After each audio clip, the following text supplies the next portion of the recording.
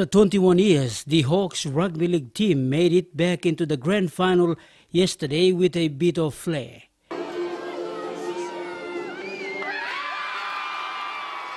The Hawks scored earlier, but the Royals came back with two quick tries to take an early lead, 12 points to 6.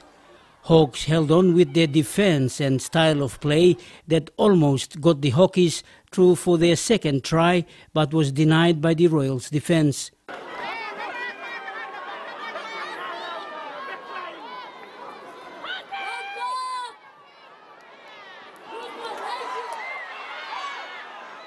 Royals scored again with few minutes on the clock to lead 18 points to 6.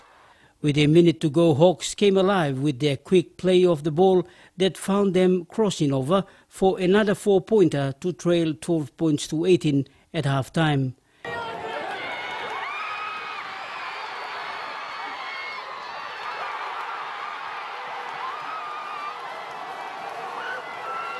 Just before the second half resumed, the father of the nation and former PNG's Prime Minister and Grand Chief Sir Michael Sumare arrived at the National Football Stadium to enjoy his afternoon and watch the big game.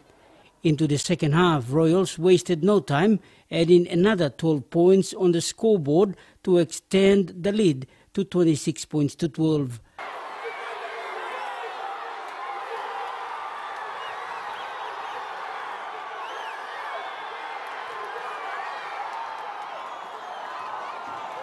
Hawks replied back with their forwards laying the foundation, along with the backs that saw them crossing over for their only try to trail 18 points to 26. With time ticking away, just 2 minutes remaining, Hawks had possession, but an error gave advantage to the Royals, with the centre combining with his winger dashing for freedom to score to win the 2017 Premiership by 32 points to 18. Paul Tamik Jr., NBC National Sports, Port Moresby.